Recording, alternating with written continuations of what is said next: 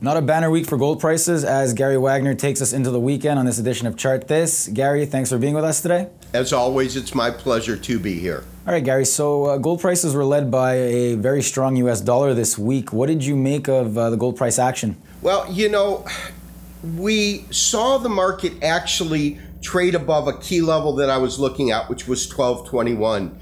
But that was extremely short-lived and extremely close to just going above that resistance point because it came down a few days later. So right now we're back within that range that we've been talking about, 1182 on the low side, 1221 on the high side.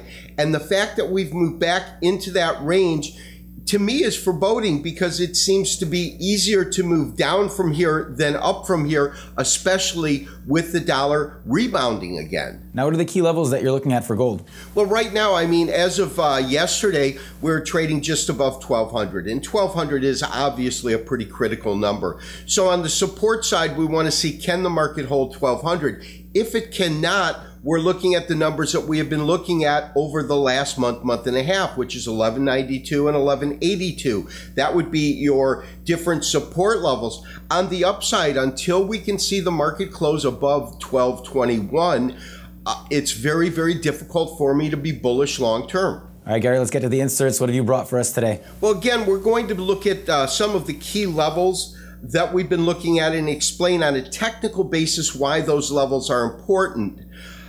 We're also going to look at the dollar because the dollar, again, is back into a resurgence mode. It's back moving to the upside after correcting. And so the question is, will we see the dollar really pick up steam and begin to move up, and what effect that will have on gold? Great, Gary. Let's go to your insert.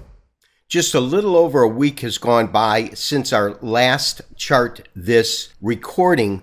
And since that time, we have seen the gold market, in essence, trade to or just to the resistance area that we identified at roughly 1221 to 1223 and actually exceed or break above that and hit a top at roughly 1230. However, that was going to be a very, very short-lived market move as we saw really the dollar begin to roar its head, and as that dollar moved up, we witnessed gold moving down tremendously. So to give you an idea of what kind of moves we have seen in the dollar recently, I draw your attention to this chart. This is a weekly chart. So this one single candlestick represents the range that gold is traded, opening at the beginning of the week at just about 93, and as of Thursday afternoon in Hawaii, which is when we are recording this, we've had the index move up significantly to above 95.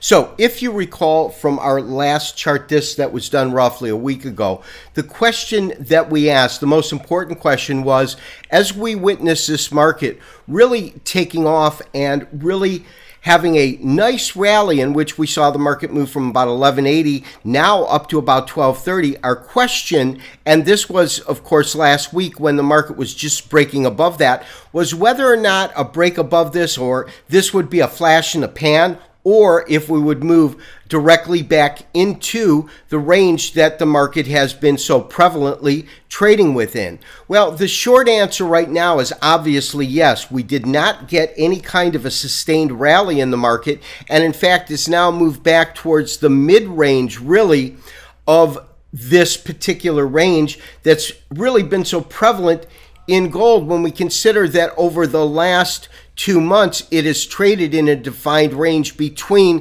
call it 1173 on the low, and well, now 1230, but 1221.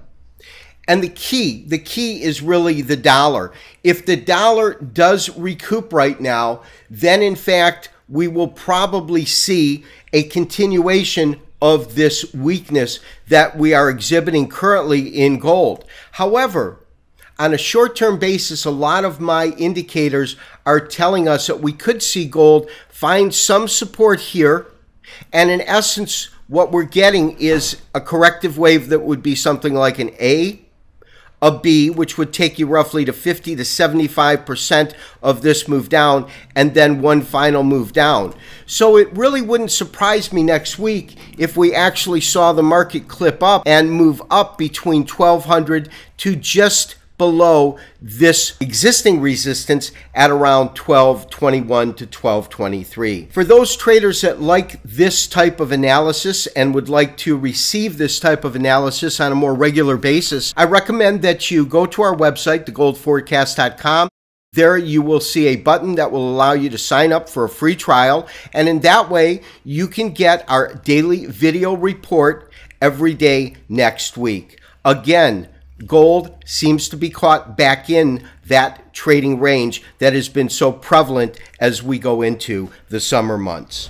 Beautiful, Gary. Thanks. You're very welcome, and I do want to wish all of our Chart This viewers a great weekend, and most importantly, a prosperous investing and trading next week. We'll talk to you real soon. Bye-bye. And thank you for watching this edition of Chart This. Remember, tomorrow we will have some exclusive content available only to newsletter subscribers by our own Jim Wyckoff. So if you want in on some of that, make sure you sign up on the link below. And for our American friends, happy long weekend. For the rest of us, hope for a quiet Monday.